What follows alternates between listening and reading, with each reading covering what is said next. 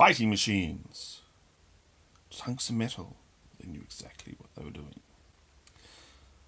So goes one of the lines in the Jeff Wayne adaptation of War of the Worlds, which is something I heard when I was, well, never mind how young I was. But it always stuck with me that this was this horrifying thing.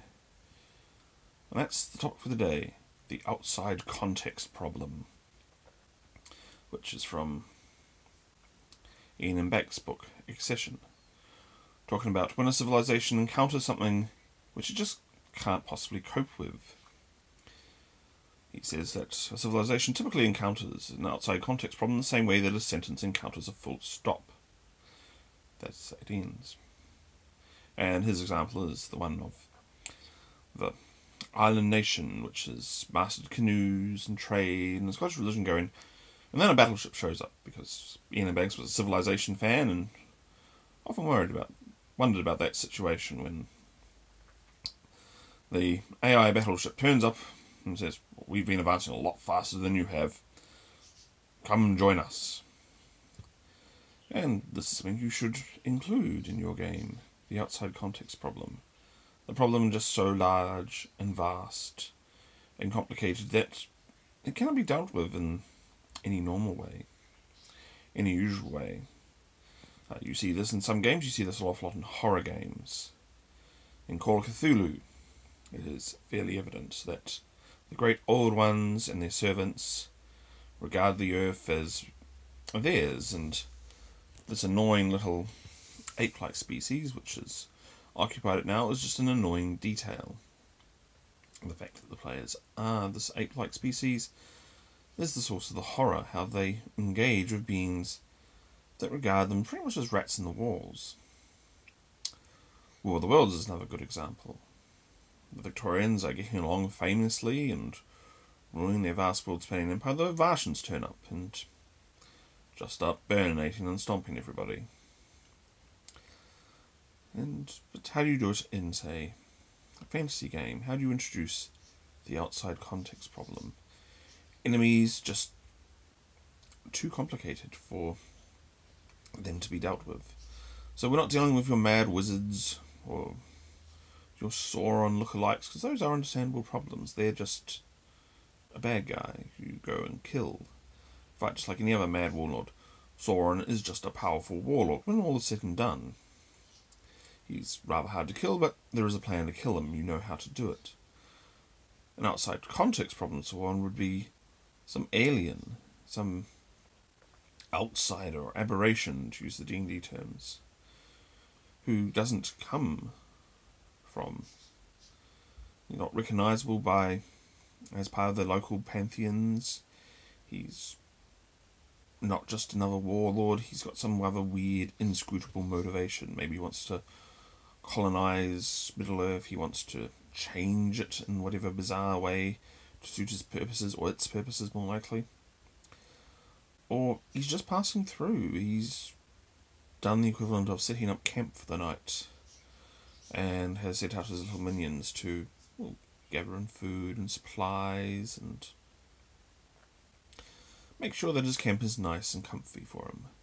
In the same way that, well, you would terrify a colony of ants if you rolled up in your car and drove over their mound and then set down your tent nearby and place out all this food and then started spraying the ants with giant poison sprays. You know, imagine how that would feel.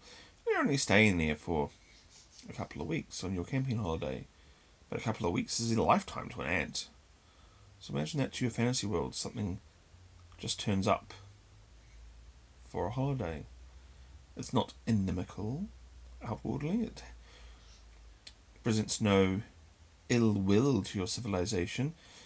It's just decided it just doesn't notice it, doesn't regard it as important, or enters into a scheme. And if you bother it or annoy it or start stealing food from it, well, it's going to stomp on you or spray on you and give your civilization a really hard time. But it's not evil. It's not conquering you just because it wants to. It's not aggrandizing. It's not making you part of another empire. It's just passing through. Or even worse, for a more modern game, imagine what would happen if aliens came down and they're a film crew. They're here to do a documentary on the wild inhabitants of Earth.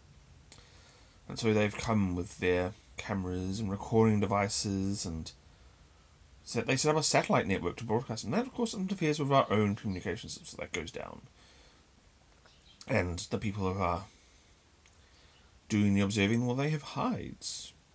Hides to hide you from humans. What do they look like? Probably like cloaking devices from Star Trek. They'll just turn invisible.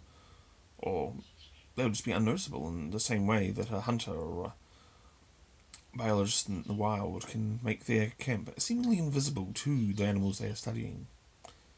Imagine how aliens could appear invisible anywhere, just observing. And of course, they will have weapons to defend themselves, or to protect themselves, or even worse, tools just to do tests on the subjects, to see what they would do if you, say, start a fire, or burn down one of their buildings. How do humans react in a disaster? And they have a machine for stimulating disasters. How terrible would that be? And imagine discovering that, finding out that there are aliens on Earth, and then eventually discovering they're not there to conquer you or subjugate you. They're not just passing through, they're just studying you. And, well, it seems all pretty horrible from your end of the lens. Well, they've actually got their ethics bills passed, and, you know, they've submitted the forms, and whatever universities and protocols they go through, they've fulfilled their ethics requirements, and it's just fine, dandy, to set fire to a few thousand humans and knock down one of their buildings just to see how they react and what they do to it. So that's another outside context problem. The investigator, the video recording team. Or maybe they're not even here to stay, they're just here to do a movie. They've moved into the area because it's perfect for their needs. It looks just like an ancient history video from their ancient history when they were at our stage of civilization. And so weird things just start happening. Actors are beamed down and start carrying out their own moves. They don't care about you, the natives. You're just background to them. They're doing their weird thing. And imagine if a bunch of people came in and did the alien version of Die Hard in your city. Because, well, you're not members of the Galactic Confederation. And so they can go around blowing things up, doing car chases in the mid-afternoon, and if you try and interfere, then the security team steps in and pinks you away with their massive, really overpowered energy weapons and bizarre battle armour. That's standard issue for security forces. They're not military, they're not invaders, they're just filming a movie and they're the crowd control. Sorry, monkeys. So that's another thing. Another outside context problem. Another bizarre... Imagine they're doing a 2-year-long movie in your city. How do you react? How do you deal with it? Can you deal with it? Can you negotiate with them? Will they negotiate back? Will they negotiate with primitives? Think back to what the Europeans did when they were filming movies and exotic locations. They didn't care about who actually owned the land. They just did it. Now you're on the back foot. The other way to go about an outside context problem, you could be the outside context problem itself. You could be the invaders.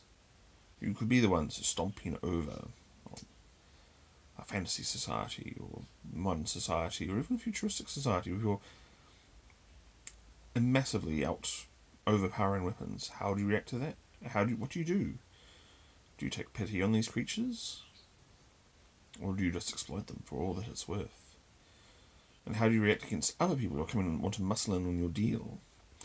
If you are down on, well, wherever, London, shooting your movie, and some investors from your civilization come in and want to develop it or change it, what do you do? Or worse, environmentalists come and they want you to stop shooting because you are destroying the environment of This pristine industrial hellhole that is Earth. And this must be recorded as a living historical document, or whatever. How do you react to them? So yes, you can be the outside context problem yourself. You can be the invaders. You can be the people who are just having a picnic. Giant, tentacled horrors have picnics too. And if they happen to have a picnic over your standard fantasy society, what do you do when the team of paladins and clerics and wizards and barbarians and fighters all turn up to challenge you? You're just having lunch. You're not bothering anybody. You haven't hurt any other tentacled horrors in the neighbourhood. But here are these people and they just want to murderize you. What do you do? How do you deal with that? So, those are my thoughts on the outside context problems. Throw them in your adventures. Or be them yourself.